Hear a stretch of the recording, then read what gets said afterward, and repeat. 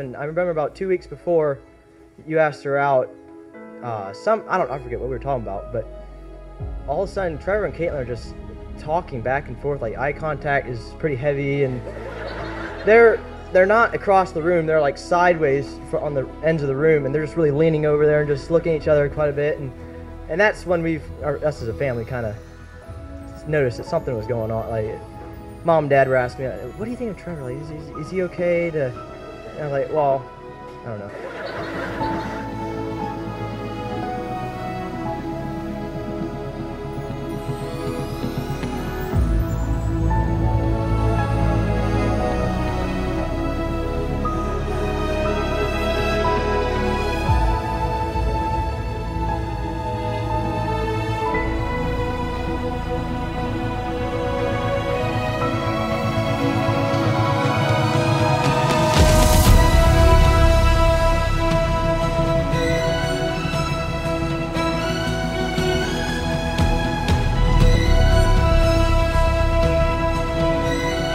And in the past year and a half, there's quite a few times that Trevor would call me and say, Dad, we have to talk.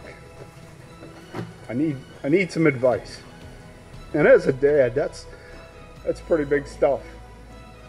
Trevor, thank you for trusting me that much. The week that he asked Kaitlyn to start dating, I don't think he slept very much. And I think he lost 10 pounds.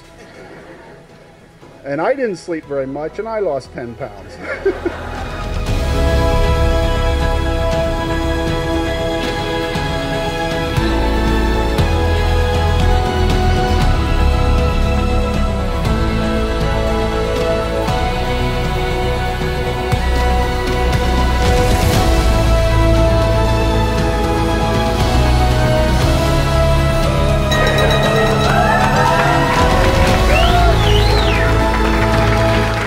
Anything left for me to say?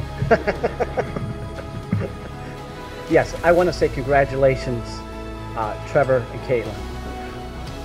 Trevor, welcome to the Slagle family. I feel like we haven't lost a daughter, we've gained a son.